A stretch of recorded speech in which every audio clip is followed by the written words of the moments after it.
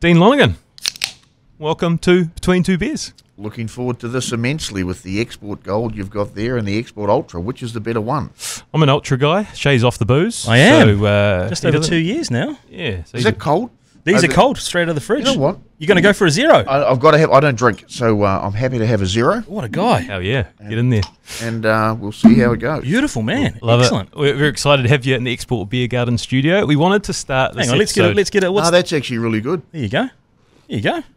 I tell you what I do like is the DB Export Citrus. Yes. Which is it's a zero beer again. There's some in the fridge. But it's like it tastes like the old Schweppes bitter lemon. I love the stuff, and I got to say that's really good too for a zero. It's real good. Go. I love that, Dean. Yeah, I've never seen that. We've never had that in 140 episodes. Guests reach over and go, "Fuck, I'll have a bit of that." Actually, Brilliant. Hey, a strong start. Hey, we wanted to start by talking about Mia Motu because we've done 140 episodes now, and we often get asked, "What was your favourite?" And I always mention Mia. Whose story was so powerful and captivating and inspirational.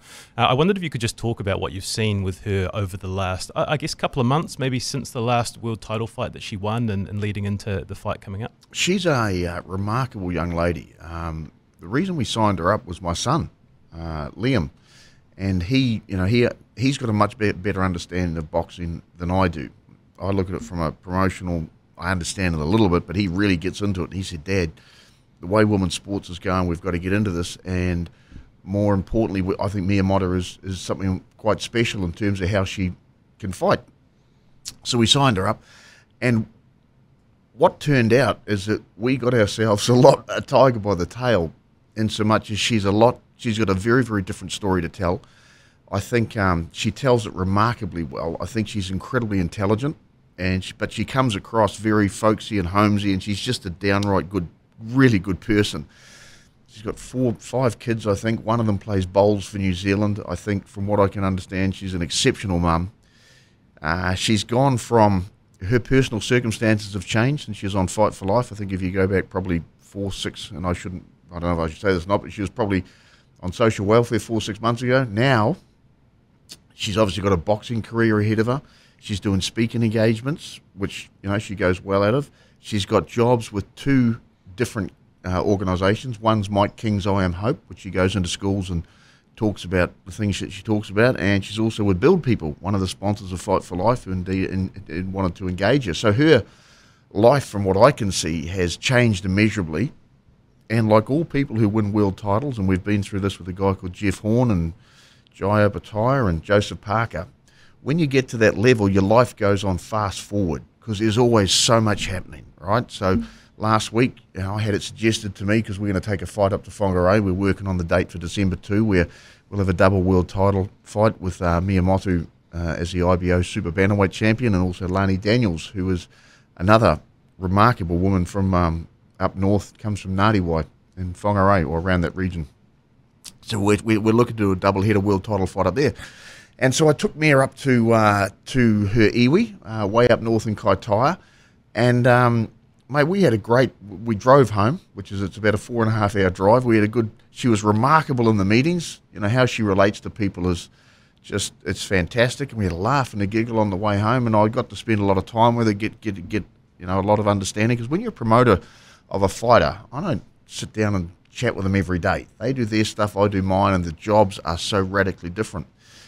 So, yes, I think in Mia, I think New Zealand, not just us as a boxing promoter, I think New Zealand sport has had uncovered an absolute nugget of gold in terms of commitment, dedication, focus, overcoming adversity. You boys have obviously got the story out of her background. It's remarkably hard, it's remarkably different and difficult, but here she is with an amazing family. She's got a mum and a sister with her. They're just about to move into a brand new house, which is warm and dry. Mia's had problems over the last 3, 4 or 5 months because she lives out west and the house was flooded, and as a result, where she lives downstairs, she keeps her place immaculately clean, but because of the floods, there's a whole lot of mold and stuff and spores, and she's been having asthma attacks, and she hasn't been that healthy, so she's moving into a new house, and she's got a whole lot of really good stuff happening that she so deserves to have. And, it's just a privilege for us to be part of the journey, because all we do really is lay the platform and potentially find opportunities for her that her current coach and management are so busy helping manage her life and so busy training her and teaching her a whole lot of new stuff. And there, Alina and Isaac Peach are really incredible. What's going on out at West Auckland in the Peach Boxing Gym is remarkable, not only from a sports performance point of view, but a changed lives point of view. And so what they're doing with Mia is quite incredible. So it's a privilege to be part of that. It was Liam's, like I said, it was his idea to sign her up, and as a result, here we are on an interesting and different journey that I never thought I'd be in when it comes to boxing promotion. Like we've traditionally done it with the men. We've had Joe Parker was our first world champion, WBO world heavyweight champ. Then we had Jeff Horn, who won his world title against Manny Pacquiao in front of 51,000 at Suncorp Stadium, and that was quite remarkable. Then we had Jai Opataya, who's a cruiserweight who had a remarkable win last year where he fought a guy called Maris Breedis, who's without doubt one of the toughest men in boxing, full stop. Breedis in round 2 broke Jai's jaw on one side. Breedis in round 10 broke Jai's jaw on the other side. And Jai finished the fight walking forward, taking shots on his jaw, trying to knock this guy out. He's without doubt one of the toughest, if not the toughest man I've seen in my entire life.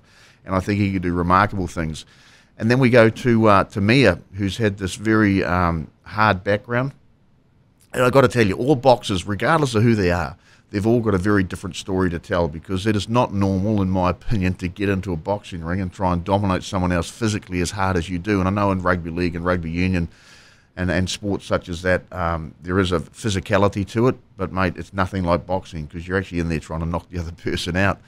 And so you've got to come with something special or something different that drives that. And Mia in particular, she's had a very, very hard background. I don't know that she'd want to credit her background to how good she is and mentally tough as a boxer. I spoke to Isaac about that in the lead up to our last interview, and he said that he doesn't like when people credit what happened to her. I can understand that. He said that she would have just been a world title. She would have had a world title sooner if not for that.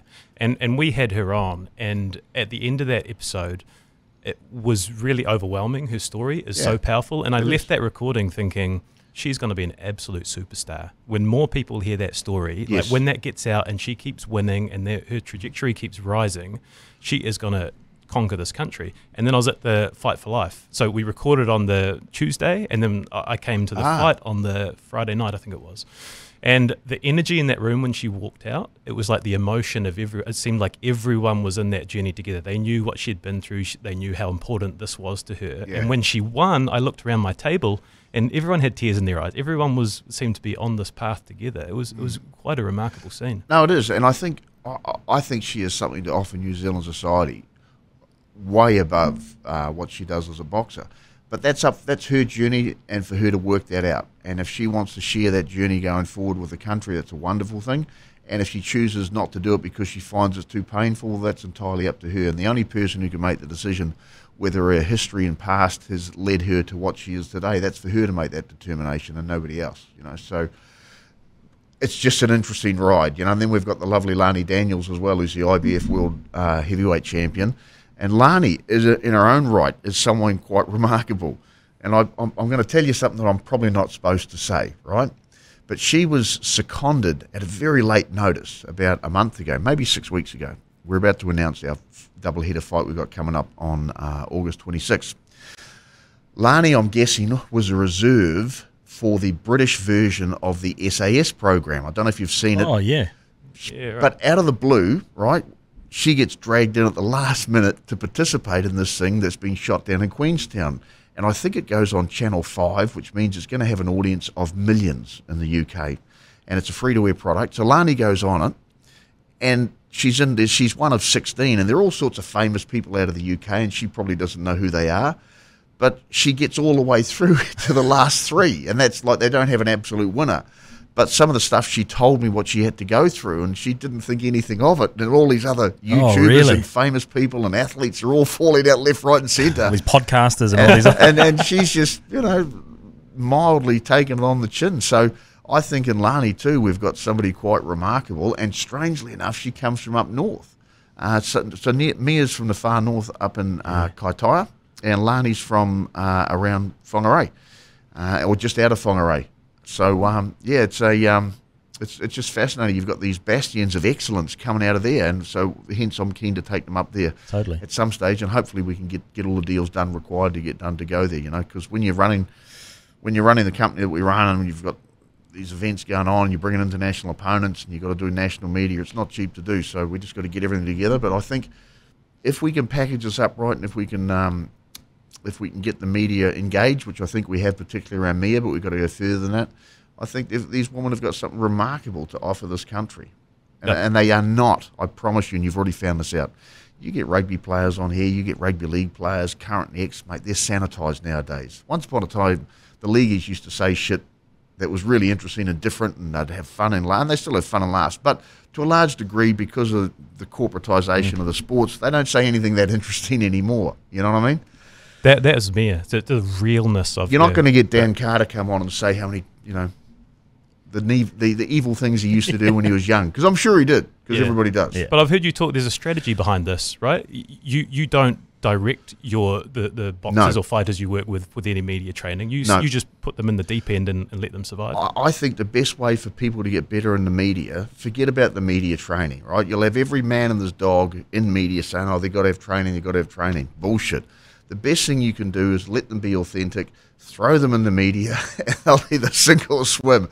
They'll say some stupid shit along the way, and they'll say some really neat shit along the way, and that's what makes up. People buy into personalities. Like if you're going to a sporting event, in a perfect world, you feel like you've got a personal relationship. And the thing about boxing, as opposed to the FIFA World Cup that goes on currently, the Rugby World Cup that's coming up, you've got 600-700 people participating. That's 600 or 700 different names, and the only thing you can recognise really is the jerseys that take place. In boxing, there's one person or two people. That's it.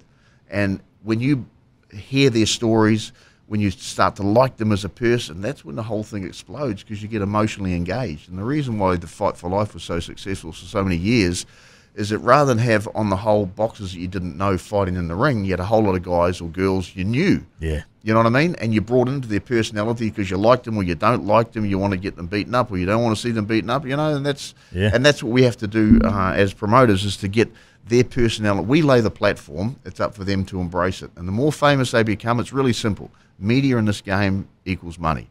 And the more media they get, the more money they're going to get paid. If the woman can bring in more money, pay them more. Why not? That's how it should be. You mentioned Fight for Life. I'm keen to talk about that because it went away for a number of years when you moved to Australia. You've come back and it seemed like a big success the night I was at. Are we back? Are we bringing back to an annual? Look, Liam and myself went over. We ended up with a contract in Australia with Fox Sports, and we had it, I think, for around 7 years.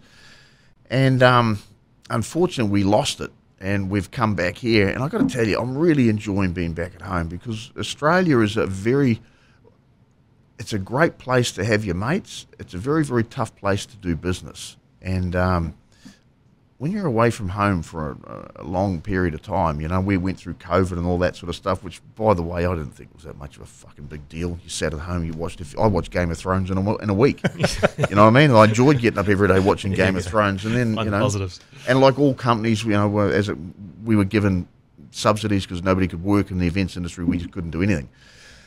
And so we were over there and we did our 7 years, but I'm really enjoying being back at home. And when we come home, it was like, well, what do we do? Because we'd get ourselves up to be in Australia on an ongoing basis. And we had a couple of guys I think will end up being superstars in the world of boxing. One called Justice Hooney, who's a heavyweight. And the other is a guy called Jai Apataya. Now, we unfortunately going through a court battle with Jai, because we spent an enormous amount of money to get him to where he got to, laid the platform, lost a huge amount of money on his world title fight. With a year and a half left on his contract, decided, I'll just go somewhere else. Well, unfortunately, son, that's not how it works. He's got incredibly bad advice from his management, who I think are complete cocksuckers, but that's just how it works. Jai's actually a lovely young man who's been led astray. But these are the things, I don't want to do this stuff. I just want to get on and promote the sport and have fun doing what we're doing. But it's been a huge learning curve for me, and been bitten in the arse a couple of times in Australia by what I would consider. They display on a regular basis, in my opinion, these guys mainly sometimes out of New South Wales, they display their criminal backgrounds on a regular basis, whereas we were brought up over here and propagated by Presbyterian ministers And I think we go over there with our eyes wide open and think this is the big time, and away we go. When actually it's a very, very tough market. They're very brutal in the way they do business. I think they're harder in New South Wales, particularly than anywhere else. It's a fascinating place to go and do business. And I've spoken to people who are literally billionaires, right? And they talk about Australia being the hardest. They'll do business in America, they'll do business in China, they'll do business in the UK, but they'll talk about Australia as being the hardest place to do business. Yeah. So, what lessons did you learn from Australia then that you've brought back here to New Zealand? The business culture, in my opinion, is very different. Queenslanders, in my opinion, are very close to what we are, whereas New South Wales is a lot harder, a lot more cutthroat. And what have I learnt? I'm not quite sure yet. All I know is that the big learning is that it's hard to replace a lifetime of where you live. So when we're in Australia, you're up against people who are your competitors who have been there all their lives, and those roots go deep with everybody that they deal with because they all know somebody from school days or they've grown up in rugby league with them. Whereas in New Zealand, I've got the same advantage here. I know guys in positions of power now because as you get older, that's what less positions of power, senior positions. And you know them, they know you, and it's a lot easier to go and cut deals and just reconnecting with that base. It's just taking me time, and it's taking me time to get my head around coming back home and doing things differently, and that's all just part of the journey. And I got to tell you, I'm really enjoying it, and the absolute highlight is to be doing it with my son, Liam. He's incredibly intelligent and thinks deeply about a whole lot of stuff. So as a dad, mate, how good does it get that you get to see a young fella every day? Liam's been in our ear. We often go to family and friends to get a few lines on our guests, so he's given us a few bits we're going to get to soon. I wanted to pick up, you've had such an incredibly vast career of promoting different things and different jobs, but I wondered if we could pick up Fight of the Century Tour versus Cameron. The fight had been organised and you get brought in to do promotions for it. Now, in the, whatever it is, 30 years since, has there been a better pre-fight build-up than when David Tour was on Holmes and he sort of said, I'm really going to hurt you? That was as good as it got. And I tell you who was the genius behind that was the current chairman of the Warriors, Kenny Rainsfield. Really? So Kenny was the manager trainer of Shane Cameron and promoter at times. And Kenny did an outstanding job with Shane, to get him to where he got him to. And the build-up and the zenith of that was Tour versus Cameron. And but David on TV, it was Kenny who said outrageous things along the way at press conferences. Like he had a little light on a skull on top of a pen that was a light, and he said, David Tour, it's going to be lights out. That's right. And I remember looking at it going, Kenny, you've just blown this thing through the roof. And when David, I think it was on Paul Holmes, I remember him sort of clicking his neck on both sides, and you could tell he was so angry because in all the time that he'd been a boxer, because he was enormously respected in America, and he'd spent most of his career over there. But to come home and to put up with this, from what he would have seen as not on his level, and he showed it. And I think one of the great tragedies of New Zealand sport and boxing is that David Tour never got to fight Mike Tyson or Evander Holyfield. How do you think he would have gone? I think he destroys both of them. Really? And the reason I say that is that, one, he hit as hard as anyone's ever hit in the heavyweight division. And two, both those guys would have stood in front of him and fought, right? Tyson would come forward bobbing and weaving, which made him hard to hit. But David Tour was just a beast. An absolute, and I think he is so underrated. And I've had this conversation with people, and they all jump up and down and go, no, he wouldn't, because they don't understand, in my opinion, how good he was in his prime. And he was an absolute beast. And had he have fought Tyson and had he have fought Holyfield, he would have gone down as one of the all-time greats because, in my opinion, he knocks them both out because they actually stand there and fight. And that's the worst thing you could do with David Tour, a.k.a. Shane Cameron. Yeah, because he fought Lennox Lewis, but he sort of got held at arm's length. Lennox Lewis is one of the all-time great boxers, and at 6'6", I went and saw that fight in Vegas, right? So there's Tour versus Lewis, and I went and saw Lewis the day before or 2 days before in the actual boxing ring in the arena. And they were stretching him out where they pulled his arms back behind his back. I have never seen anyone with arms as long as that. It was like an albatross. And it was like Lewis was a superb boxer who at times he knew he had a suspect chin, and all he did was keep David at bay, and David couldn't get in. And there's an old adage that styles make fights, right? And that, unfortunately, it wasn't a great fight. It wasn't a great fight for David Tua, but had he fought those other two, but that's just, and I'm sure with the benefit of time and hindsight's a wonderful thing because it's 20/20 vision, they'd go back and they'd fight they'd fight Tyson. And I think the reason they didn't want to fight Tyson is Tyson knew, and also I don't think Kev Barry at the time got on so well with Tyson's manager, Shelley Finkel.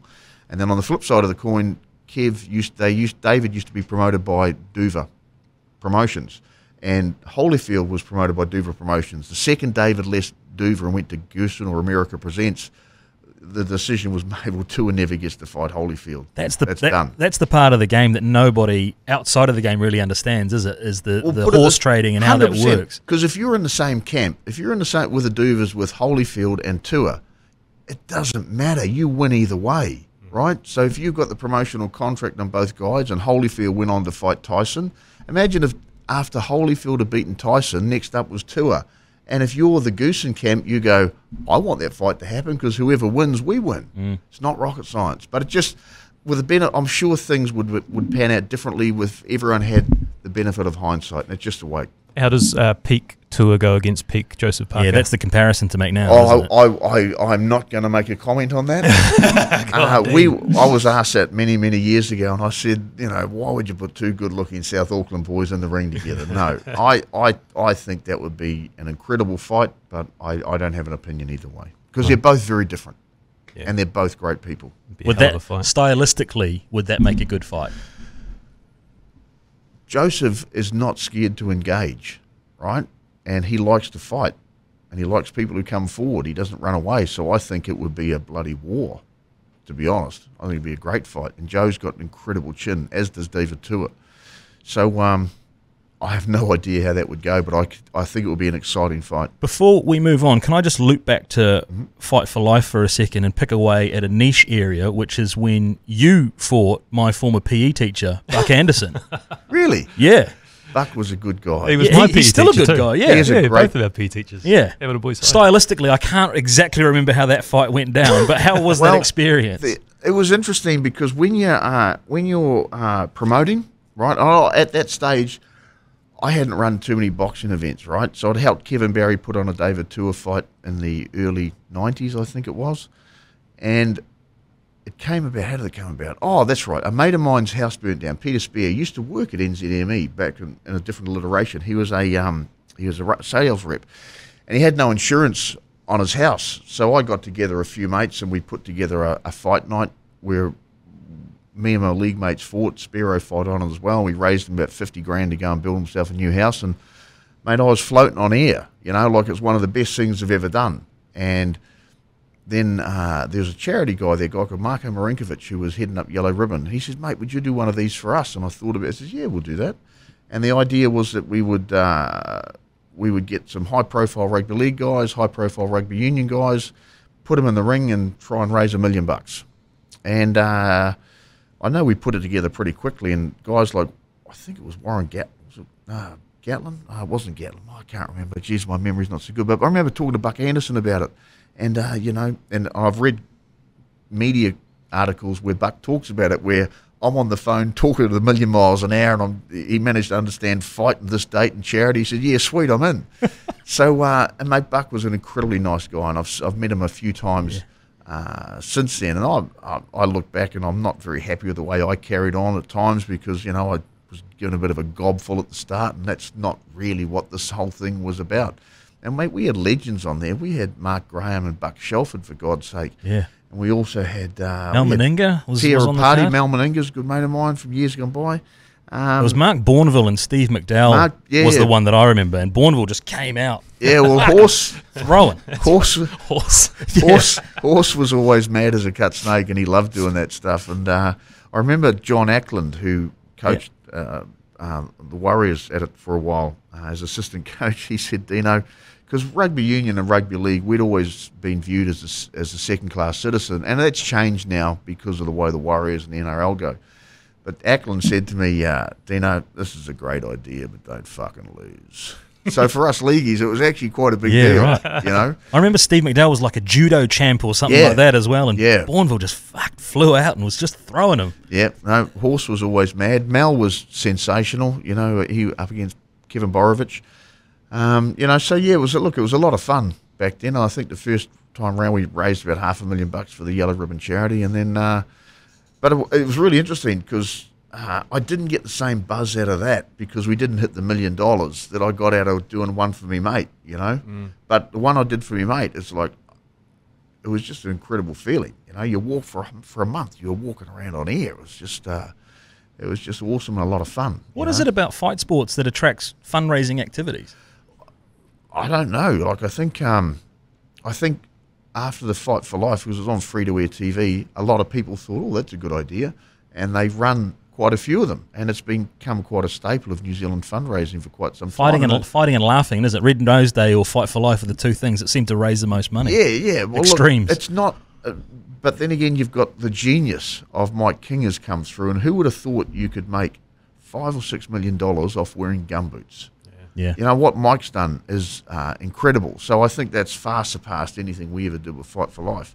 And he's got, Mike's doing God's work out there. And Mia Motu has hooked up with Mike's charity, and she's now presenting in schools on behalf of I Am Hope, which is fantastic. Yeah. But I can't speak highly enough of the work that Mike's done and what he's managed to achieve. You know, I remember years back, him and his mates went out to a bloody cage. Remember pigs in cages? They were releasing pigs in cages years and years ago, you know. So Mike's had this community thing going on for some time, and what he's managed to achieve and the sheer amount of money he has to raise to keep this thing going. And I think he's actually doing something significant because fundamentally what they do with I Am Hope is to get enough money to give to psychologists to get kids from the age, I think, of 15 through to 25 to get in and talk about their problems. And that's the single best thing I think you can do for the mental health of people, is to put them in front of someone trusted, someone experienced, and you can talk about your problems, you know, and for a lot of people that's very, very hard to do. So Mike's doing great work. Yeah, how we got to Mike King, I don't know, but we did. And by the way, Mike was at the very first fight night that we had with my mate Peter Spear. He was him and Martin Devlin were ringside, and we had the association, and he went to the same high school I went to, Massey High School. Yeah. So the association's been there for a very long time, and just it's amazing how people cross over in your life. Yeah, I want to start charting the path. I'm going to take us in a slightly different direction. We're going to talk about rugby league and stuff later. But I want to hone in on mid-20s, Dean, because it seems you were running a pretty interesting operation. You're doing breakfast radio at Hauraki. You had a stint doing sponsorship and marketing with the Warriors. You're running events on the side. Like, quite a lot for a sort of a 26-year-old. But I wanted to start talking about the Morning Pirates. How did you get involved into the media scene? It was just luck, you know, like...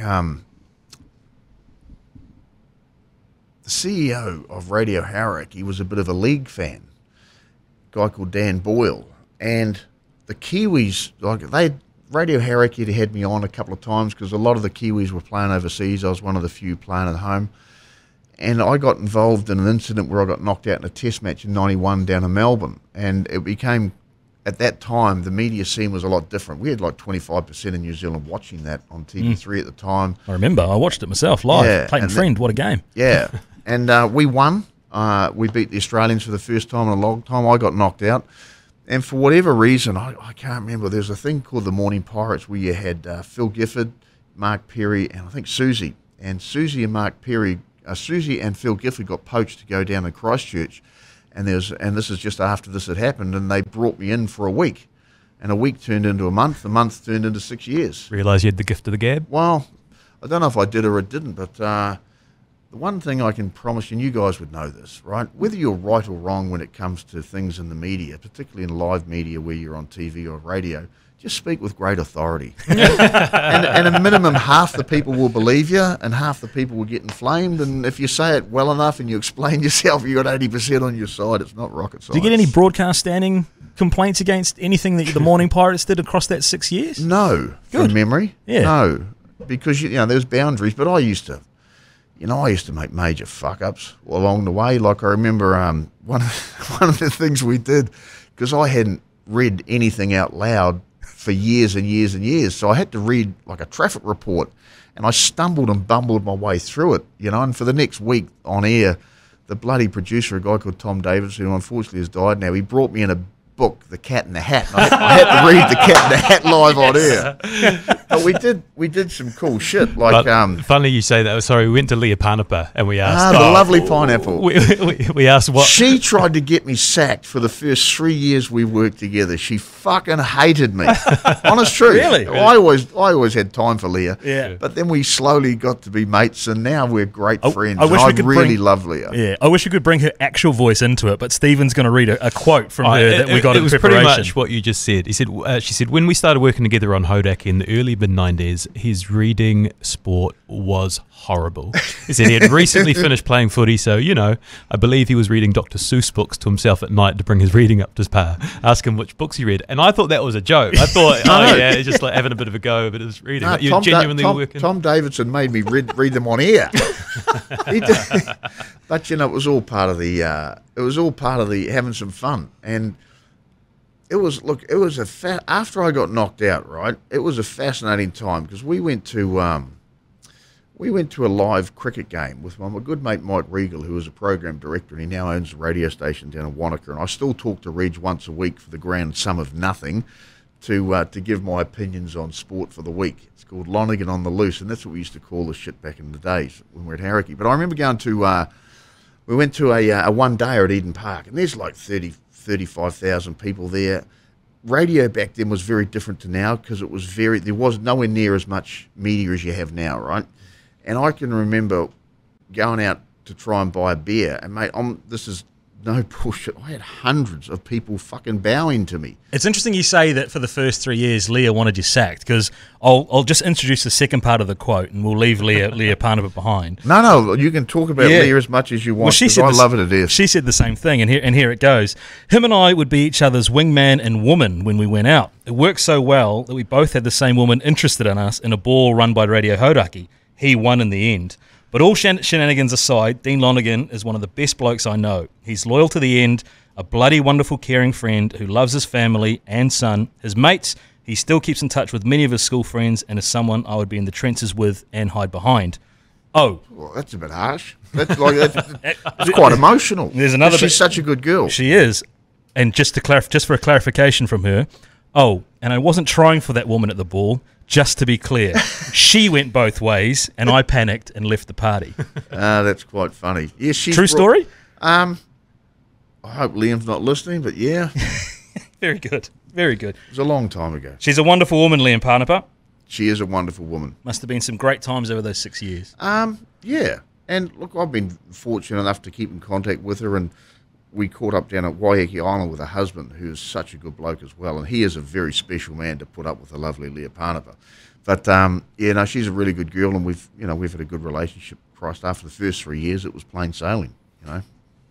Your life and career, there's so many different jobs, but that breakfast radio and radio was a big part of it. Did you enjoy that structure of like the early mornings, and you did 3 hours work, and then you had the rest of the day to yourself? Plus the prep, mate. Don't sleep on the prep. I'm sure there was plenty of prep there, Dino. Well, the prep I would do is get in at, if we started at 6, I'll be there at 2 minutes to 6 and read the paper. That's pretty much the limit of my prep.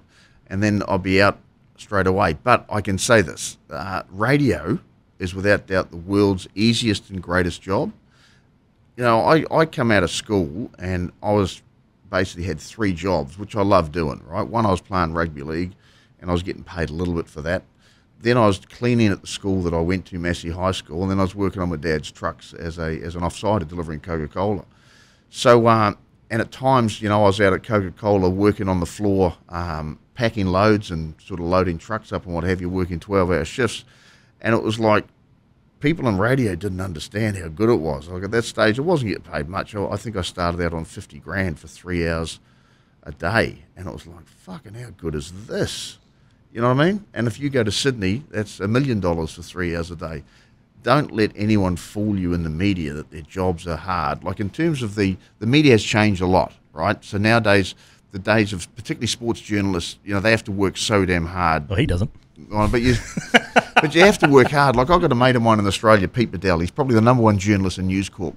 That guy gets paid according to how hard he works, and he is the hardest working journo, in my opinion, probably in Australasia. He is by far and away, as a result of that hard work, he is the best journo, full stop, and he gets more clicks through News Limited and the Courier Mail than any other journo in the country, because he talks to everyone that he has to talk to. Whereas I think, in my opinion, this sort of format, you guys obviously do your research, which is great, but it's a pretty, so long as you get paid, it's a pretty easy job. And Radio Hauraki at that time, we went through some changes because the group as a whole was losing money, so they had to cut me down to like 38 grand a year, and I spat tax and carried on. But at the end of the day, it was still 38 grand back then for doing 3 hours a day, which is a pretty cruisy number. So don't let anyone tell you that radio's a hard gig, because it ain't. Where did the Warriors marketing and sponsorship, did that run in parallel? Did you have to 9:05 you down at Ericsson Stadium? Or? At one stage, there was changes in management and in Hauraki, and they decided that I was too much in a pain in the arse and they wanted some changes, so they got rid of me, which was great. And my good friend John Murdoch came in, who is a specialist in basically laying people off, so he knew the law backwards. So we got laid off from Hauraki, and he managed to get us out a decent redundancy payment, which came tax-free through special clauses. So he was a genius at that. And then I went straight from there into the management at the Warriors. I was running sponsorship and marketing over there, and I really enjoyed it. It was a time when Ty Nui owned it, and Graham Lowe and Malcolm Boyle had a shareholding, and so they were sitting on the board. Trevor McEwen, who used to be my boss, head of sport at the Herald. There you go. And Trevor's a wonderfully good bloke, but mate, no qualifications to be senior management of a rugby league team, and the team went accordingly. Like I've told Trevor this. He'd had about 4 jobs and they'd all failed miserably whenever he turned up, and I've always given him a hard time about it. But he's actually a really good bloke. He's a superb journo, and his real passion is surfing, and he's got some really cool initiatives going around theme park surfing in this country, which I won't go further into. But yeah, but we had a wonderful time at the Warriors. Unfortunately, we weren't successful on the field, and that directly relates back to how much money comes through the gate. And the NRL now, it's very, very hard to run a club no matter how bad you go and lose money, because of the incredible revenue streams that Peter V'landys has created through a combination of TV rights and merchandise. And the Warriors right now, they are making seriously good money week in, week out, and good luck to them, they deserve to. But back then, you could lose money quite significantly, and Tainui, unfortunately, they lost a lot of money and they had to sell it at the end. And I think that's when Eric Watson picked it up. So I had my time in there and had a really good time. Really enjoyed it, actually. And Trev, as it turned out, even though I don't think he knew too much about running rugby league clubs, he was a good guy to work with. Yeah, great guy. Really good guy to work with. And we had a lot of camaraderie, and it was, a lot of the guys I'd played with, like I think Sammy Parnapa was there, and there's Mark Graham was there as a senior coach. Lowy was sort of floating around, so it was a really cool environment. It was a really lot of fun to be part of it. The Dean Lonergan timeline, to me, it seems, successful rugby league career, and you get into breakfast radio, and I didn't have a successful rugby league career. But being a professional rugby league player is a success. I was just a battler who had a crack. Yeah. Like, look at the successful rugby league players of my era were like Brent Todd, definitely. Toddy always, whatever you got of Toddy was always 100% the best Toddy had to offer. He was remarkable in that way. You speak about honest media quotes. One of the greatest media quotes of all time, Brent Todd, when he signed for the Gold Coast Seagulls. Yes. That's incredible. I can't paraphrase. What did he say? You can't just say that without saying what he said. I'll paraphrase it because I don't know, but he said something like, the Sheilas are hot down here and I want to fuck them all. That's exactly what he said. And I don't know that they probably bleeped out. There's a blooper on YouTube. Yeah, I've seen that. And Gary Freeman was another very successful rugby league player, from my era. Clayton Friend, Hugh McGahn, those guys were successful. I thought I was good. It's all about perspective. I'm coming from a guy who would have loved a professional sporting career. So the fact that you made it, in my book, I'm classifying you as probably had I probably had the wrong goals, to be honest. And I remember in 1981, I think it was. Might have been 81, 82. I think it was 81. I was playing rugby league. Was it 83? Might have been 83. Mate, your memory. I was playing rugby league for the Glenora under-18s, and I remember watching a test match. I'm pretty sure it was 83. sitting on the couch with my mate Redvis McCabe, and we were watching this test match, and the Kiwis won and beat Australia. It was the first time in like 10 years, and I'm looking at this thing going, how good is that? I'd love to do that. Love to have a crack. So my whole goal was to play for New Zealand and play in a test match or test matches that beat the Aussies. That was it. The goal wasn't at that stage to go and play over in Australia and play in England and all that sort of stuff. It was just to do that. And we managed to achieve that. And unfortunately, I didn't reassess the goals as you should at the time. And I finished at 25, 26 roundabouts. And I've got to tell you, now that I see all these guys coming out like Wally Lewis or CTE, where they're starting to have, serious problems with remembering shit, and their lives are going to change significantly as they degenerate, I'm so glad I gave up at that age, because I promise you it's all the guys just ahead of me that are getting this. So at some stage, my generation is going to start coming out and say, yes, I've got it. Now, you've got Carl Heyman, I think, in the All Blacks has already come out and said he's got it. So I'm so glad that I gave it up. And I can promise you this, it's got nothing at all to do with high tackles and stuff like that, in my opinion. It's got everything to do with the sheer physicality of the game, where you get guys who stand 15, 20 metres apart, and one of them runs as fast as they possibly can at probably 15, 20 kilometres an hour, and they get stopped. And when they get stopped, yes, you take a physical hit to the body, but the brain, the head stops, the brain keeps going forward. And if you do that enough times in your career, you're going to have, it just happens. So you don't have to be getting punched in the head or hitting the head, high shots and all that sort of stuff. And what's really fascinating is the guys who've got the most head injuries in Australia, they're AFL guys. And I can only put that down to they're going up high on a regular basis, and they're coming down on their backs and their heads, and they're taking massive, massive hits, because it's not a high contact sport. But obviously when they collide with the ground, when you're going up as high as they go, it's a real issue. Isn't it also more about the smaller knock? Like, it's not necessarily the big ones, it's the culmination of smaller knocks. So maybe jumping and coming down, that is, 50 but times a game. I think it's an issue, and the problem is, and NFL has it in a massive way, and they've done a multi-billion-dollar settlement for players in the past for this sort of stuff. And the NFL's fundamental problem is that they think that the helmets save them. It doesn't. It does the opposite. If they wanted to save themselves, they'd get rid of the helmets and rely on tackling with their shoulders. Because, mate, how many NFL players do you see making tackles and charging ahead, leading with their head? It's just stupidity, and they wonder why they've got these head injuries at the back end, and they think the helmet saves them. It doesn't. It does the opposite. So I think that's going to be a massive issue going forward for both rugby league and rugby union. Just while we're in league, was that why you retired? Was it concussion-related No, symptoms? not at all. I wanted to get overseas to Australia and play over there. And I'd had one season over there on a thing called the rookie scheme, I think in 89 or 90 or 91 roundabouts. I played for the Canberra Raiders for 1 year, and then we all had to come back. But Tony Kemp was one of the guys who was selected. There's me, there's Tawera, there's Tony, and a few other guys. Tony was of the opinion that, I don't want to go back to Taranaki and go back and work in the freezing works. I want to stay at Newcastle and play rugby league. So he took, back then to get away, you had to have 2 tours with the Kiwis, or you played 6 tests. And there was also a transfer fee of about 20, 30 grand that went with that. So it was basically a restraint of trade. So Tony Kemp took the New Zealand Rugby League to court at that time, and it cost him, I think, about 80 grand. And he won. And he was right in so much it was a restraint of trade. And that's when the floodgates opened of New Zealand players going into Australia and pursuing careers, because they didn't have to have the 2 tests. You had to either do that or stand down for 2 years. Now, earlier than that, the Sorensens, the first guys to go to Australia were the Sorensen brothers, and they stood down for 2 years and then played for Cronulla, and Olsen Filipana, and they were the guys who started this whole thing off. And now you've seen a floodgate of New Zealand players, or people who have been through New Zealand, particularly Auckland, but also New Zealand. There's probably make up, between Māori and Polynesian and Pacifica, you're probably talking 50% of the entire playing stocks. So it's fair to say that New Zealand Rugby League has a lot to thank Tony Kemp for. New Zealand Rugby League players have a lot to thank Tony Kemp for, because he put his balls and his money on the line, took the NZRL to court, and he opened the floodgates. So, and a lot of people have forgotten that. And Tony now works for SENZ, I believe. Yeah. And a lot of people don't understand he's part of the very, very rich history of the game in this country, and he's a major.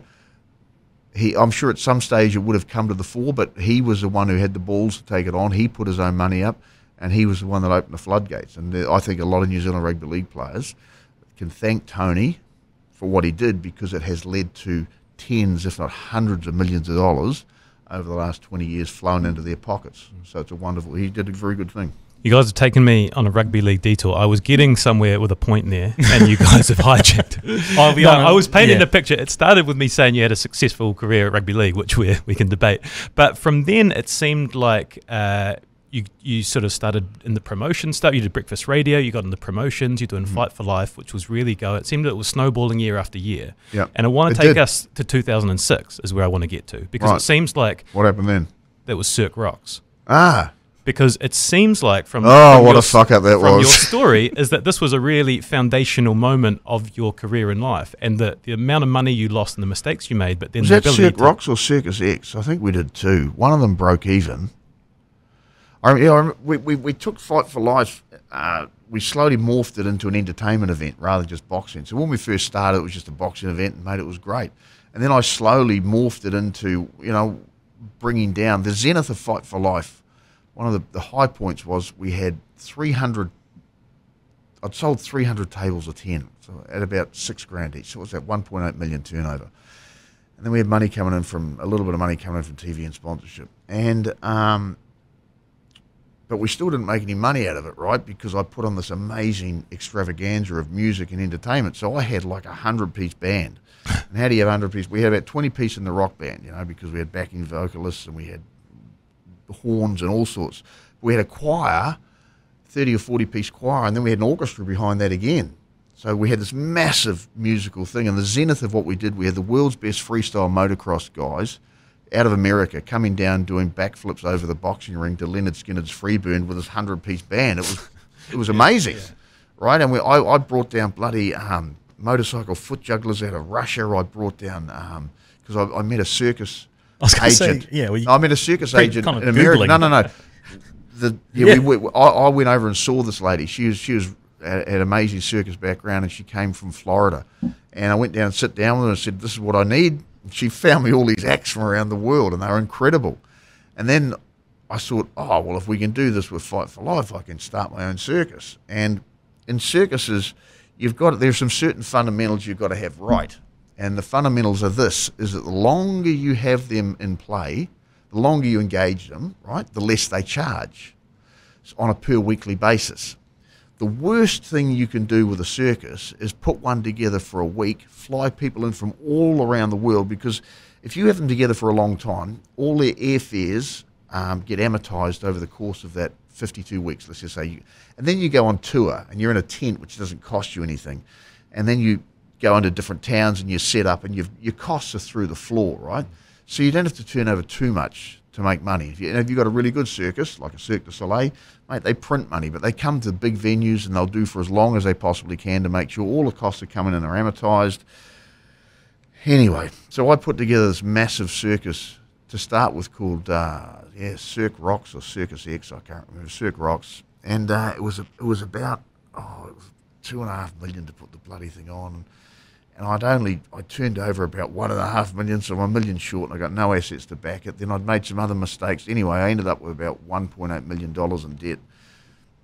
Very, very stressful time in my life, because all I can see is that if I go bankrupt or if I go broke, I'm going to have every man and his dog put me on the front cover of the paper. I'm going to be seen as a fucking arsehole, don't pay my bills. So I had a few staff, so I laid all them off, and I sat down with my creditors and I said to them, "Look, I got this problem. Here's my hole. It's this big. If you hang tough with me, I'll get you your money back, but just don't call me up right now. I'll eventually pay you off." I then turned around and went to about 3 or 4 different people. I borrowed $500,000. I got quite a large check off my dad. I got some money off my sister. I got some money off a girlfriend at the time who was incredible to do what they did. And I had about $500,000, so I went round and I sort of divvied it up between the creditors. And then I went to work on coming up with a whole lot of low risk. I'd work for anyone for any price to get it done, right? So I went on to contract with a few people. And then I came up with a whole lot of low risk events. And what I would do is I'd go and sell these things, like we had corporate stock car racing at a Wakaraka Park. And we'd sell that in, and I'd make money off that. But what I'd do is I'd have money coming in and I'd pay off some debts, but you're creating new debts on the way through, which is not an issue so long as you make it profitable on all gigs on the way through. So that took me 4 years to pay off. I've got to tell you, for the first year I was probably depressed, and the only way you can escape the pressure, and it's like a heavy wet blanket on you all the time, the only way you can escape the pressure is to go to sleep. So you go to sleep, and then you wake up and the pressure's all back. And the worst thing you can do, well, I felt you could do, was going through this was to drink alcohol, and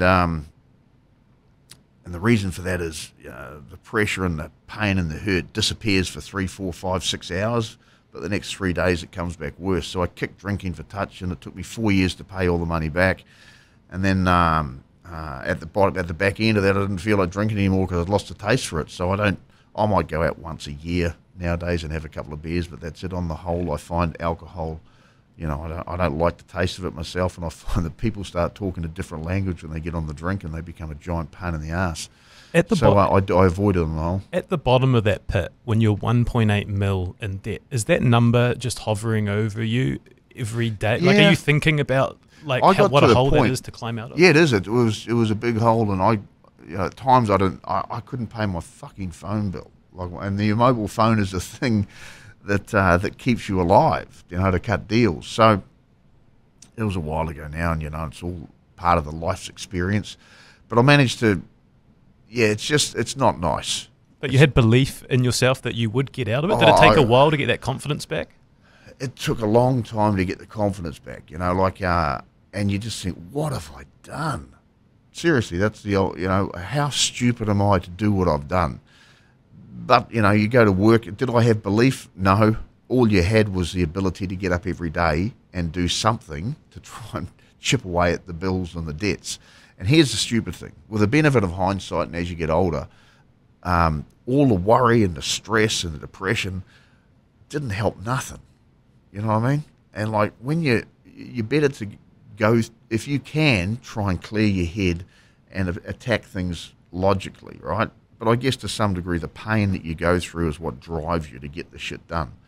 And it was a shitty time in my life, and I wouldn't wish it on anyone. 1.8 million for a lot of people is nothing. You know what I mean? They'd laugh at that amount, but for me it was a huge amount of money, and I had nothing to back it at the time from an asset point of view, so I couldn't sell assets to pay the bills off. So all I had was the ability to put my head down, ass up, and drive forward, and it took me, the first 3 years were difficult because the light at the end of the tunnel was a huge way off.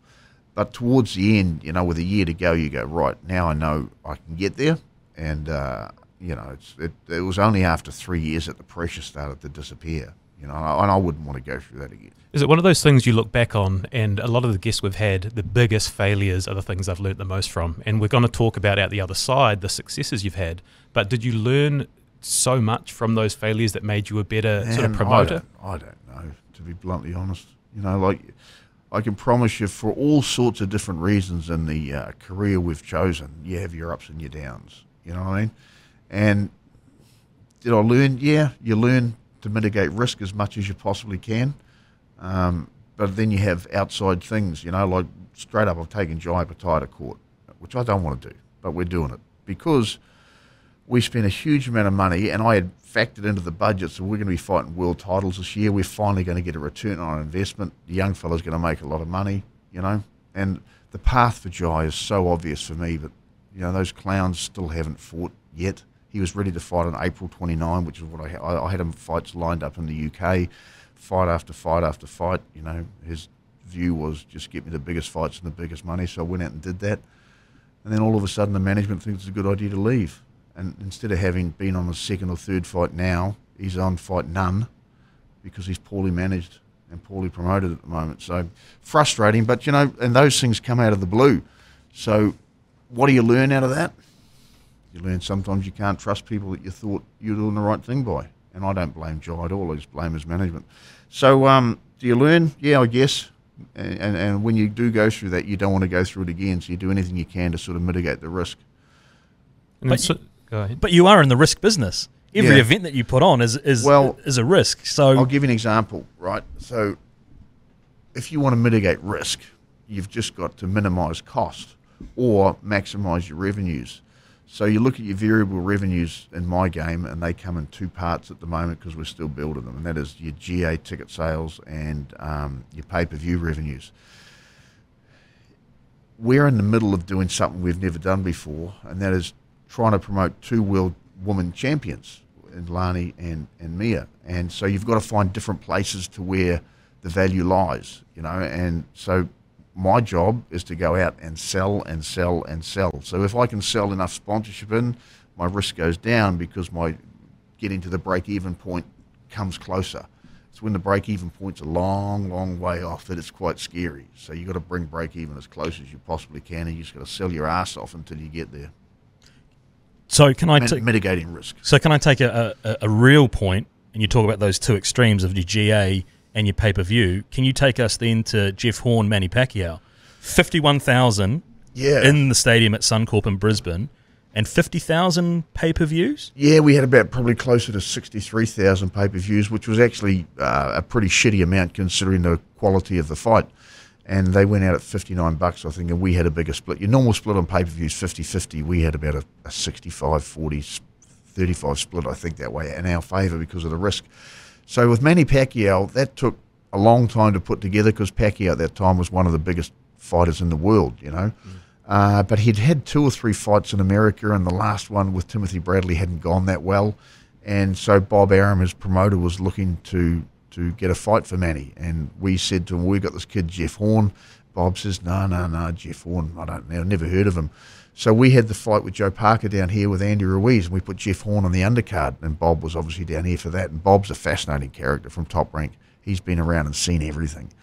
And he saw Jeff Horn during the week, good clean-cut kid, you know, spoke well on the media, looked fantastic, performed really well on the night. And Bob says, yeah, if you can get the money together, we'll do it. I said, sweet. So then went to the Queensland government. This is shortening things up. Queensland government, they gave us $5 million for the fight based on we would generate a huge amount of tourism, you know, money into the economy. And it turned out, you know, it was an enormous success.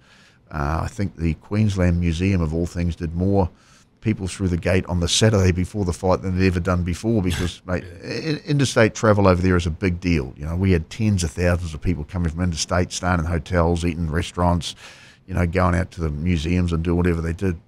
So the $5 million up front made a big difference. The second, we sold about, I can't remember, we sold about $4 or $5 million in corporate hospitality.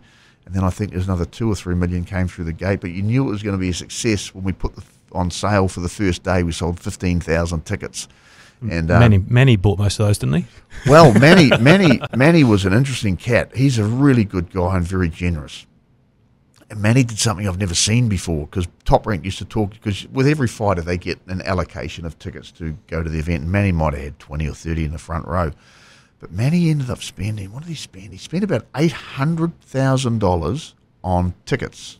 No shit. For all of his mates to come. He brought down a private jet, like a 757, like a big jet out of the Philippines that was full with all his mates. He brought about 800 grand's worth of tickets, and off the top of my head, and I can't remember the number exactly, but as he got off the plane and come into the hotel, I had to give him, it was either $250,000 or $500,000 Australian in folding. Like, this obviously comes off his purse. What, in a suitcase? Like, what? No shit. That's exactly. A suitcase full of cash. Yeah. So we had to sit down and count it all out. And then Manny had Did a you guy. do the thing where you put it on the table and you flip it up and he has a look at it and go, No, bro. We count. We absolutely count.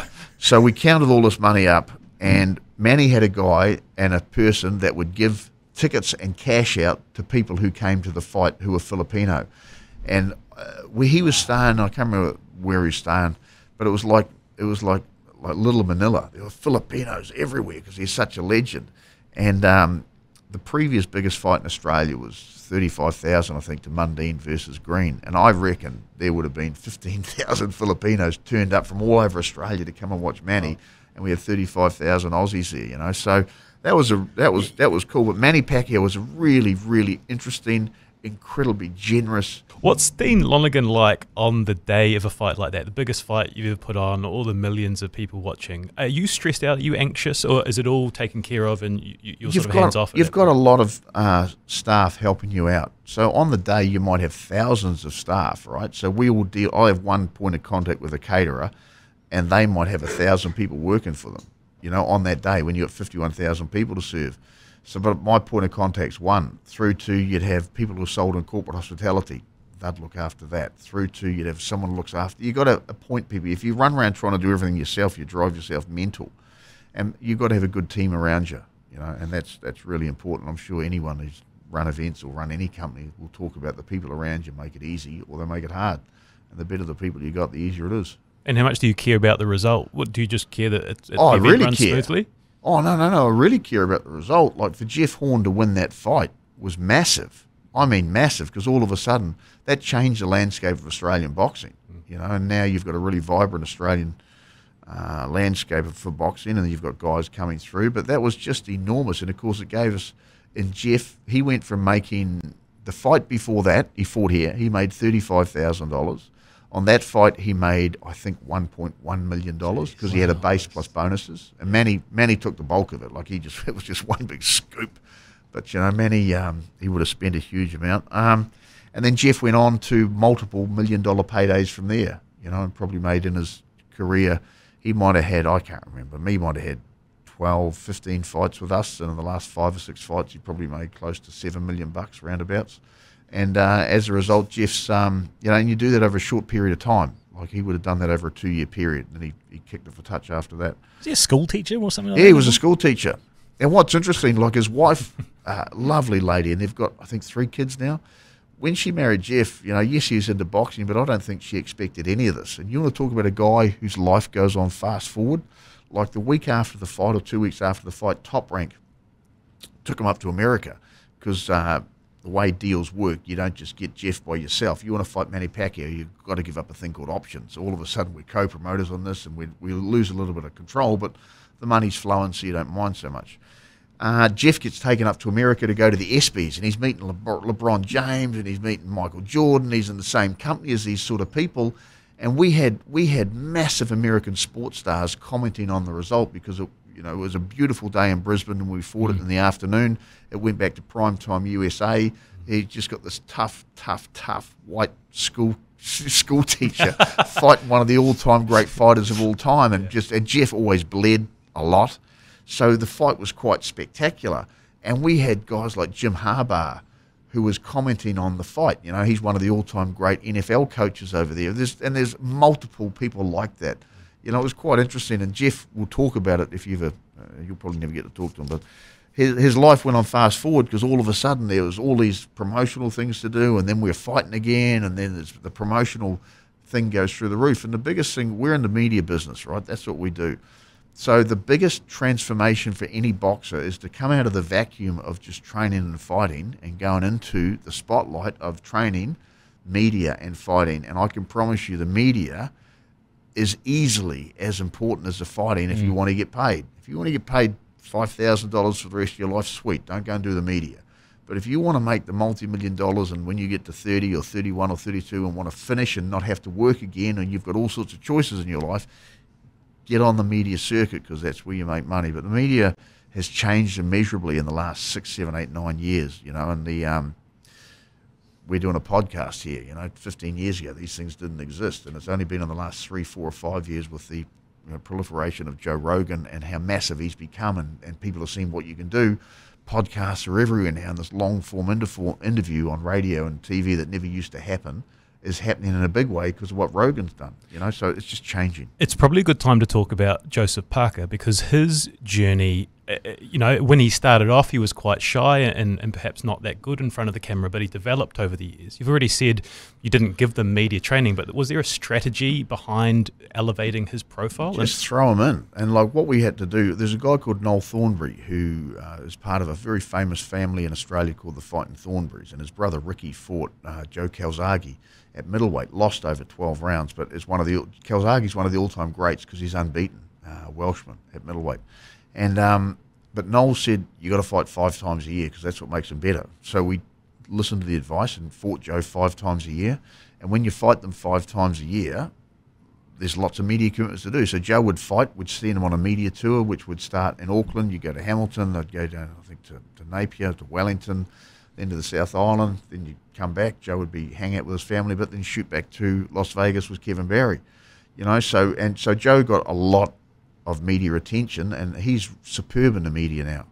He's really, really good. So, and the strategy was just fight regularly. And when you're fighting regularly, you get a lot of media attention as well. If you only fight twice a year, it's only twice a year you get media attention, because New Zealand media in particular don't want to cover fights or cover.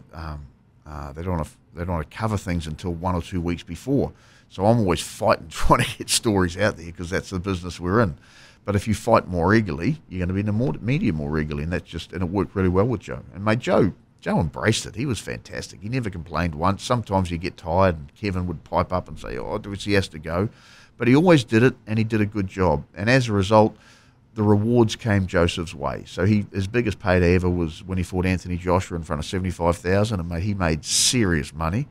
And then, he had multiple excellent paydays on the way through, defending the world title against, I think, Fury. He did one, and he beat Andy Ruiz, which he got paid pretty well for that.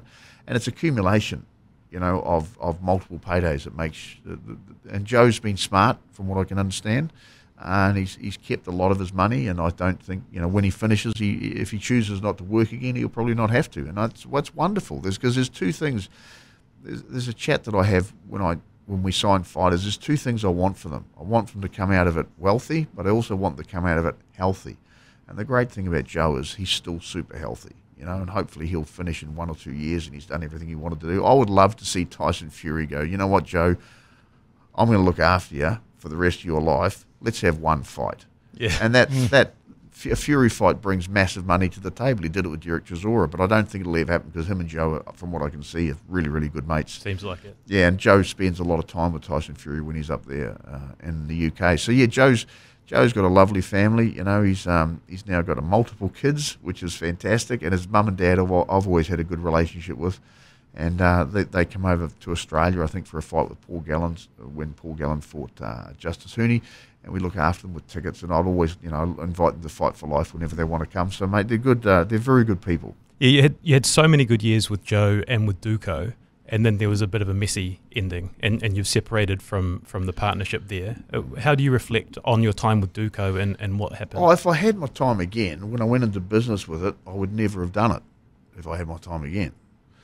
And the reason is very simple, is that we split for a very, very specific reason. He played with something that's very precious to me and broke my trust. And one day, I'll tell the story. That's it. So we end up, after about 6 months of backwards and forwards, Liam and myself ended up going over to Australia. We took Jeff Horn. Joe stayed with Duco, and we did our stuff in Australia, And it was a fascinating learning curve being over there. As I've said before, it's a really, really, really tough place to do business, but it's all part of the rich tapestry of life. Do you look back with any fondness at like the Auckland Nines or the Brisbane Tens and elements of that time? Look, the Nines was probably the most gratifying thing that I've ever done as a rugby league guy, because I remember I went over to see Tim Sheens about something. I can't remember what it was, and there was a picture of Benji Marshall up on the wall, and it was when Benji made his debut in rugby league, and it was in the Nines tournament. I think it was in Fiji or something like that. And I had in the back of my mind, I knew how successful the rugby sevens had been down in Wellington, and they'd had 25 years of great success down there. And it's sort of, I talked to Shinji about it on that day and says, how do you reckon the Nines would go if we did that in Auckland? Because I knew how big the sevens was. And he said, yeah. And then from there, it germinated, and 2 or 3 years later, we ended up doing the Nines. And what was gratifying about it was that we got to do a whole lot of things that I knew that the Auckland Rugby League clubs desperately wanted. So we, on the first one round, we had all of the teams that came over went out to the rugby league clubs and did signing sessions out there. And what was gratifying is I called into Te Atatu Roosters when it was happening. I also called into Point Chev. And, mate, there were like hundreds, if not thousands, of people lining up to sort of shake hands and interact with the league players. And then we did some major activations in downtown Auckland. And in the first alliteration, we had 90,000 people turn up over 2 days. 45,000 people a day, incredibly well-behaved crowd, and a crowd that went there to have a lot of fun. And when the Warriors played, they cheered loudly. So that, from with my rugby league background, that was probably the most gratifying thing that we did when we were there. Obviously, look, I'll be straight up. While it was my idea, there was, a whole company that was putting it together. Higgins actually had some good ideas along the way, and we did a presentation. I remember we did a presentation to the NRL. Went very, very well. I've been told on multiple occasions it's the best presentation that they've ever seen. And that was sort of what clinched the deal. But what really clinched the deal is that we went to the Auckland Council first and says, look, this is what we want to do. That's what goes down in Wellington. This will be bigger and better. Can you give us this amount of money? And initially, the people we spoke to said, oh, that's just too expensive. And then we spoke to some people on the board, and they said, this could go good. And as it did go good. And we had 3 years out of it. And the reason why it failed is that when you had the sevens, the All Blacks or the New Zealand team, there was a hope that they could win, right? Yeah. Because you thought they would win, and they probably won half the time that they were down there. And the All Blacks during the year, and the All Blacks brand was very strong, and they always won. Whereas with the Warriors, they were going through a period of not so good winning. In fact, I don't think they made the finals at any stage. So there was no real local. Look, there's three things that drive any sports event. It's stars, it's parochialism, it's perceived competition, right? So stars is probably 50% of the equation. The bigger the stars, and of course one of the things that was happening is the rugby league clubs were holding their stars back because they thought, well, yeah, if we win the nines, great, it doesn't mean shit to the competition, and that's what I'm really judged on. So that was one. Perceived competition, that's about this is going to be a really great game. When the Warriors weren't winning during the season, no one had any faith that the Warriors could win in the nines, So it is what it is. Can I just jump in? When you went to Auckland Council, yep, did you employ the 40-30-20-10 rule in that negotiation?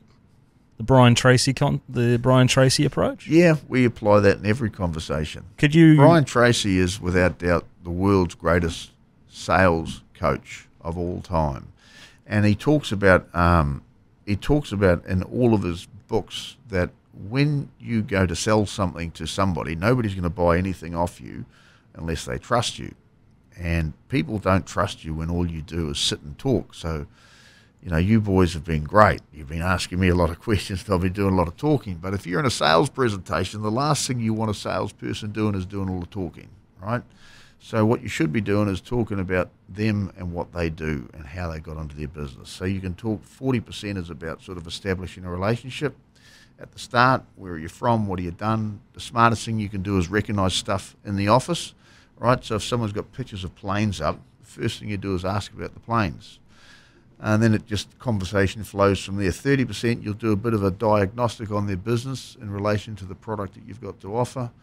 You ask specific business questions, and then you. This is sounding very familiar for when you came in. Yeah. I'm thinking back. He asked us about the ACC and the sponsorship and how the business is. I've got to be honest. When I'm in talking to people, I have a natural curiosity about how stuff works because it fascinates me what's going on in media at the moment, right? And I've been lucky enough. Some of the best times in business that I've had is not sitting there watching the 51,000 or the 90,000, which is a lot of fun. I've got to tell you, it's gratifying to see that when it happens. When an idea comes to fruition and you fill the stadiums and you make money, it's fantastic. But some of the most gratifying things that I've been lucky enough to do is to get out and go and see people in their environment of their business and see what they do. And I love, I was in bloody Whangarei last week, and I went and saw this company that's very, very well established, and they're in the electrical stuff. Big company, 500 staff nationwide, very, very successful. But and I was fascinated hearing about that. But this company and the CEO have developed this electric propulsion system for boats, and they're doing some really amazing stuff. And they did some stuff down in Wellington with the first electric ferries in the world down there. And they're doing, and it was just fascinating listening to them and they are telling you. I'm lucky enough that a lot of people tell me their stories in relation to their business, and a lot of people get very passionate about it because it's a big part of their lives. And I really enjoy listening to it because it's interesting to me, and that's that's one of the coolest things. And I got friends of mine who we've done events with, or they've come to my events over multiple years, and they turn into mates. You know, like I got a guy down in Coromandel, down in Hahe. His name's Jim Johnson. I used to sell stuff to him, and he's just become a mate because he's such a good bastard. And mate, he spends his life down there now. You know, part of his life. Living down in Hahe in a very cool life. He goes fishing for crayfish most days out of pots. He takes his allowable limit. You know, he's got a bloody crayfish tank set up in his house. And then, Jimmy flips us the occasional crayfish. So the great thing is when people in business become your friends, and that's pretty cool. Yeah, we're learning that along our journey. You get 90 minutes with someone, you develop a connection. Before we let you go, I did want to talk about family. So like we said, we reached out to Liam, yes, and he said to ask you about your magical mystery tours that you took him on as a kid. Yeah, we used to do things on the weekend. So Liam lived next door because me and his mum, we're great mates, we split up when he was very young. But I've always been in his life. So we used to go on magical mystery tours where we would do 3 or 4 things around Auckland, whether it be visiting Kelly Tarleton's, whether it be, what else did we used to go up north. There's a bit of a shooting range up there, through to, we'd go to the zoo. We'd do all sorts of different stuff. And we used to take his mate, William Walker, who used to live right next door to him, and a great young fella. And when they were super young, like 5, 6 and 7, when you've got one kid and you're out, right, it's a bit of a handful, but it's always fun. When you've got 2 of them, right, and you might have fed them the wrong stuff, like Liam used to go mental on super wine biscuits. You feed him super wine biscuits, there's some shit in there, he would be screaming around the house when he was 5 or 6 and yelling and carrying on. But you take 2 young fellas of that age out, and all of a sudden you've got to have the arms of an octopus to keep shit together because they just do, So yeah, we used to have a lot of fun. A lot of fun. And so now D&L Promotions is Dean and Liam Promotions, right? What's it like working with your son? Like, do you guys ever have conflict? Of course. Or how do you resolve it? Oh, look. Gets grounded. Go to your room. No, he's too big to do that now. He's like 6'4" and about 125 kilos and strong. So it's fair to say. But no, we do. Unfortunately, we do have conflict every now and then, but it gets resolved pretty quickly, And he's doing a great job. He's what we call our creative director, but he also signs boxes. He does. When you're in a small company, you've got to be able to multitask, And mate, he's just adding huge value to what we do, and he's tries stuff out and it works. Sometimes it works, sometimes it doesn't, particularly around social media. If it works if you get 150,000 views on something. It's pretty simple, really. And we're finding more and more, that he can get 150,000 views. Me crying over me and Motu will do that. Yeah. Well, you just never know what's going to resonate. Like Liam came up with this idea to have Mike King and Motu together, and the idea was that they'd tell a couple of jokes. That was it, right? And all of a sudden, and this has only just happened over the last couple of days, he's gone from 200, 300, 400 views to has exploded to 150,000 views across 2 or 3 different platforms, and will probably continue to grow. And it's Mike is funny, me is funny, but it's just, you just don't know what's going to resonate. So we try and put up different stuff than just the guys training or fight footage and stuff like that, because everybody's seen that. So you just got to try and resonate in a different way and get cut through wherever you can. Yeah, your family's obviously more than Liam, and I imagine family's been very central to your career as you've come up. Has family become more important given the losses that you've suffered and going over to Australia and coming back again now? As you get older, family becomes more important because, unfortunately, the extended families, they start to pop off. Like I've had aunties and uncles, unfortunately, over the years, and cousins who have died. And you get to a point where you go, Jesus, this is, and you guys are 20 years younger than me, I'm guessing. You're probably in your 30s or coming up to 40s. Bless you. But thanks, I can promise you, as time goes by, you start to value, well, this is just for me, I can't speak for everyone, but as time goes by, you value your time with your family and your friends more and more and more, because ultimately that's the important shit, and having the millions of dollars and traveling overseas and doing lots of fun is great, but nobody wants to do that by themselves, right? I've got friends of mine who are extremely wealthy, I mean, really, really wealthy. And they do such cool shit. Like, they take their whole family overseas and they go and have great fun. But ultimately, whether you do it in New Zealand, whether you do it in Onehunga, in Massey, or whether you do it in Saint-Tropez, the key thing is to having a good time, is having your good friends around with you and having a laugh and a giggle and doing whatever. You know what I mean? So yeah, as you get older, definitely your family becomes more and more important. Well, in that regard, it must be great to be able to go to work every day Yeah, with the closest member of your family. No, of course. No, look, I really love it. I wouldn't want to change it. But one day, the young fella might make a decision that he wants to go and do something else, and if he wants to, well, it's fine and dandy, you know. But we're still coming home from Australia. We had like a 3-year deal. I think it was 7 or 8 fights a year at a certain level, and we had a surety of revenue, and that was quite good.